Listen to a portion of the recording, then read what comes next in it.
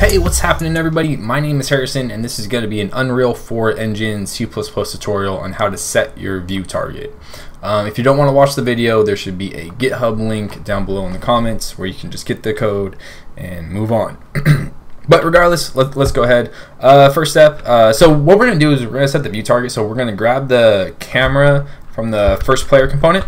So I am using the standard C++ first person template provided by Unreal, and by setting the view target, we're going to grab the camera and we're just going to put it somewhere else. So it should be really quick. So let's go ahead and do it.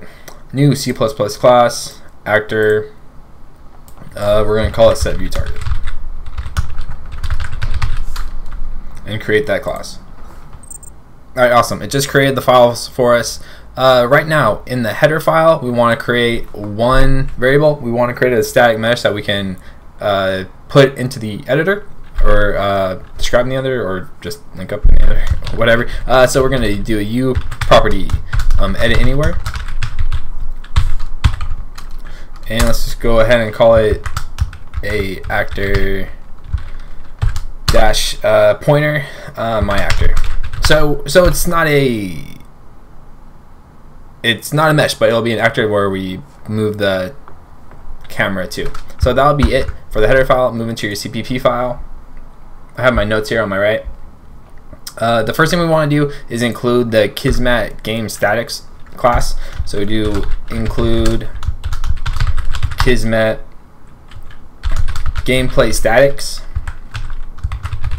header file, and this will give us the ability to, I think it gives the ability to grab the player controller, and so we can grab the camera from our player. So the first thing we want to do in the begin play function, we're going to do all the logic in the begin play function. It'll be like two functions. A player controller,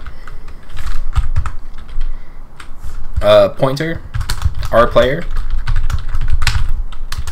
equals U gameplay statics, get player controller. This, and we want to get the first one, which is default 0. And now since we just got our player, we want to set the view target from the player that we just got. Set view target, and what do we want to do? We want to set it to my actor, and that's the actor that we created in the header file that we will define in the editor. Save that, go back to the Unreal editor, compile.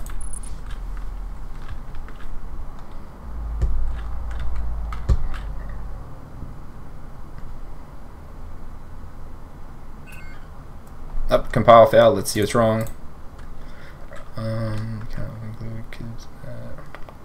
No such file dependency occurs. I think it's just a typo. Kismet, yeah. It's not Kismet, it's Kismet, I believe. Let me just double check. Yeah. My fault. Compile. Cannot open include file Kismet. What's going on?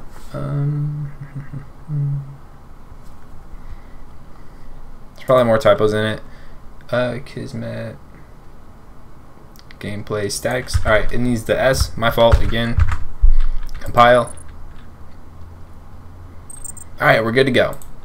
Let's drag it into the viewport. Where's our my actor? So our my actor is right here. So let's go ahead and set our view target. We can choose anything, just so we kind of know what we're doing.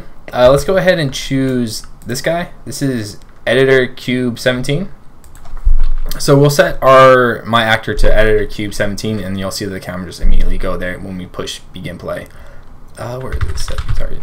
So I found my set view target in the panel right here. Now set my actor to 17, we said? Yeah, 17, and now push play. And now you can kind of see that the camera immediately went to that actor rather than, you know, staying on the person itself. So now it's here, but when we drag it back in and bring it to a cube, let's say 11 or 17 again, the camera, oh shoot, push play, the camera immediately jumps there. So in another video we'll do it with blend so we can kind of see the animation from start point to end point. So that's it for this video. Thank you so much for watching, and I will see you in the next one.